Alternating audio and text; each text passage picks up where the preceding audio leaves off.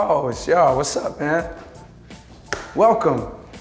My name is J. Cole, Jermaine Cole, and welcome to my house. This is 2014 Forest Hills Drive, Fayetteville, North Carolina, 28303. This is the first house I ever owned in my life. And it just happens to be the last house I grew up in. Y'all gotta pardon the fact that the crib is empty. My goal and my intention is some family will get to move into this place very close to rent-free. And we'll give them 2 years. Every 2 years, a new family will move in, and hopefully, by the time they leave, they'll be in a much better position than they were when they came. The reason why I'm doing that is because I remember what it felt like for us coming from Lewis Street, which is about a mile away, which was me and my brother sharing a room in this tiny crib, and my mom telling us we were moving and coming in here for the first time and being like, damn, like we got it upstairs.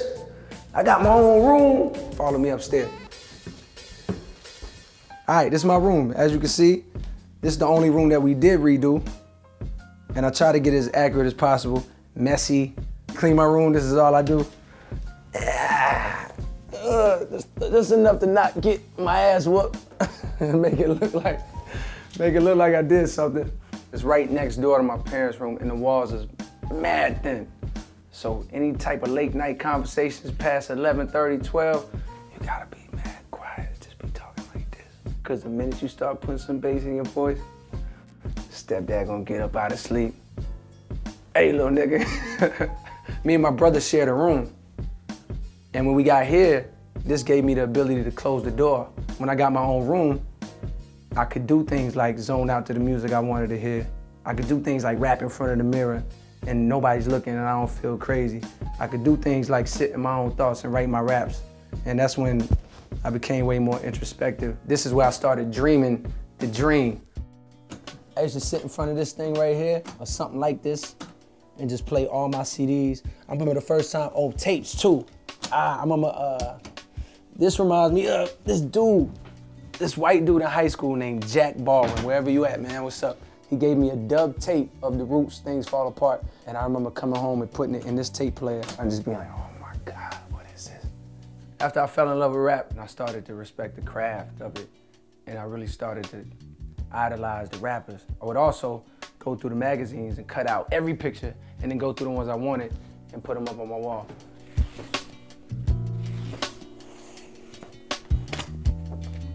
Boom. Bomb Shelter. This the best group to come out of Fayetteville, man. These dudes is legends. So I just used to hit these dudes up every day. They never responded to me. They thought I was trying to hack their computer. They didn't know how to use AOL. But one day he finally hit me back, told me they was doing a show at the skate zone. They had a little section in their show where they let people come up and rhyme from the crowd.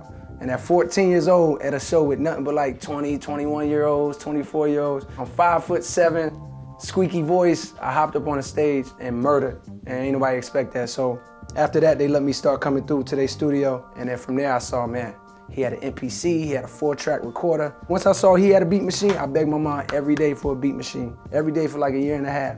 And when I was 15, she made it happen. And she got this thing right here. It's my very first beat machine. Now, I know y'all use Fruity Loops.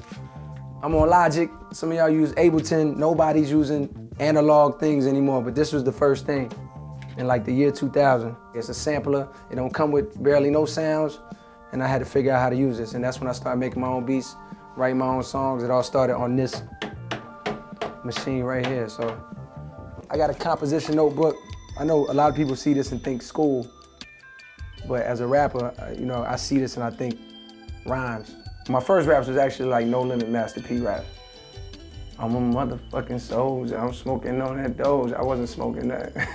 I was like 12, 13, but those were my first rap. And then I moved into like more like battle raps, like I'm better than you, I can rap better than you. And then when I turned 15 is when I started telling stories. And I just got way more advanced with the storytelling and concepts. And I learned that songs was way more important than the battle raps. It was cool to have that. You always gotta be sharp on your pen, but if you can rap your ass off and you can't make a song, then it's like, I'm not trying to listen. So that's what these remind me of, those days. This room gave me the audacity to go to New York City to chase this dream. And I did all of that, and by the grace of God, made it happen and got this far, and I got farther to go. But I did all of that just to learn the things I used to think was important. I'm learning weren't what's important. All that shit y'all see on TV, all that jewelry niggas be wearing, all the bottles they be popping, it's not, no, it's temporary. The love was important. The love I had for the music, the love I had for rapping, the love I had when I made my very first song, that feeling I got, that was important. The love that was in this house amongst my family, my brother, my mother, the people that really love you, the forever authentic love is in places like this. So that's what buying this house represented for me. It was validation, you know what I mean? It was vindication for them foreclosing this place for my mom. And it was also just a symbol for me of like, okay, I know what's important. You can't run from home.